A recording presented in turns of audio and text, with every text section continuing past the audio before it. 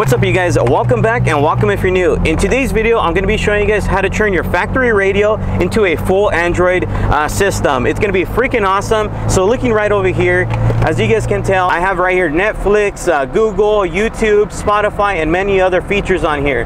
So the cool thing about this is while you're driving, that's why I'm driving to show you guys, you still can look at things. So let's go ahead and check out CBI's new video right here.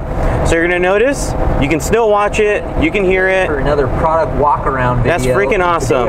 So as you can tell, we're driving, we're watching this. So if you guys ever do go for long road trips or anything like that, I'm not gonna lie, this is probably a little illegal, but it still works. But if you guys do go on long road trips and you guys want to watch movies on the way, this is the way to do it. Another thing, if you guys are maybe at work on your lunchtime or something like that, this is another cool feature that you guys can come hang out in your car and watch some movies during lunch. So let's go ahead and now get into the video and show you guys how I did it.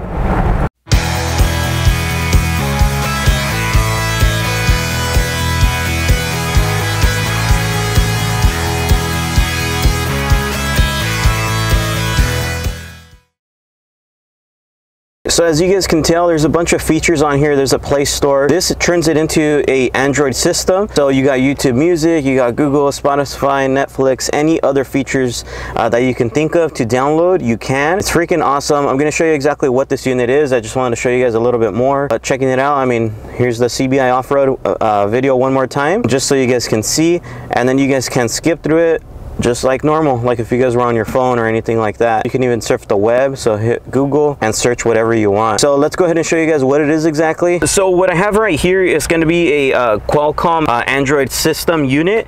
Cool thing about this, it's really simple to install, and like I showed you guys, it unlocks a lot of features into your factory radio, so that way you guys don't have to switch it out for a different type of radio. So let me open it up and show you guys. So it is a small little box that you have to connect. If your guys' vehicle does have a USB port, that's kind of what it uses to power up. So inside the box, it's going to come with the user manual. You want to read this just so that way you guys kind of get a little familiar with it. I haven't fully read it, so I can't explain too much on it. I just know the features are freaking awesome. And what I have right here is going to be the actual box. It's a good size. The way I'm going to be placing it is I'm going to be placing it right under here with some double-sided sticky tape right in the middle, just so it's out of the way. Inside right here, you're going to notice it does come with two wires. So one of them is going to be a USB-C to USB, which is the one I'm going to be using, and then inside there's also a USB-C to USB-C, depending I guess on your vehicle. Looking back right over here, I'm going to peel this off because I'm not going to use it, but it has three different ports. So this first one here, you can actually get a SIM card from your wireless provider, so you can insert it. And cool thing with that is it's kind of like an extra phone line, I guess you can say, because now you'll have full access to GPS, you'll have full access to all the internet, you'll have access to everything.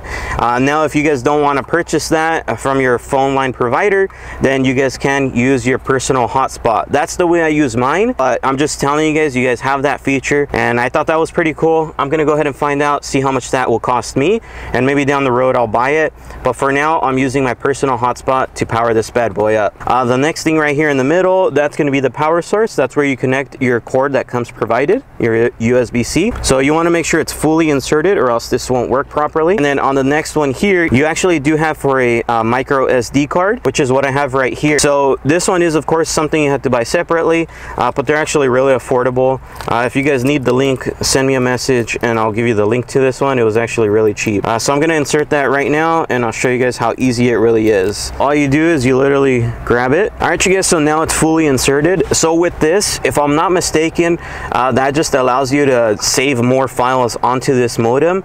I believe it does have space to save a couple apps, but this will allow you to save more stuff, probably like music or videos, I'm assuming. So let's go ahead and now connect it and I'll show you guys. So looking right over here, at least on the Tacomas, there's going to be a little USB port. You want to go ahead and open that up. It should just connect. So let's go.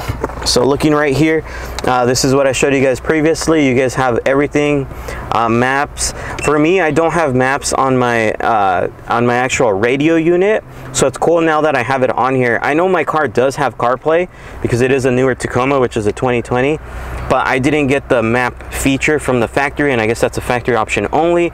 So it's cool now that I can use it right here in hand. Right, so of course, I mean, there's a lot of other things you can download. Thing I did want to let you guys know, just in case you guys do purchase that extra phone line that goes into this, it's probably best to get an extension for this line. Reason why is because there's a little antenna in here, so the higher you hold it up, the better the signal is going to be. So you can probably hang it up on top somewhere on your dashboard or something like that. But like I said, for me, I'm going to be putting it right here. The way I'm going to do that is by using some double-sided tape. The reason I'm facing it this way is so that way I have access to all the cards, and of course, like I said, if I ever do end up getting the one for the phone line, I can connect it there. All right, so now firm pressure, so we're good to go. So as you can tell, it's super small, it's out of the way, so it's not going to bother me there.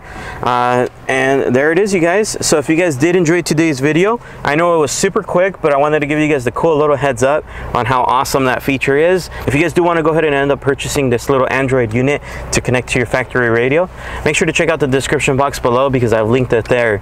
So hopefully I see you guys on the next video. Don't forget to like this video. Please make sure to like, comment, and subscribe.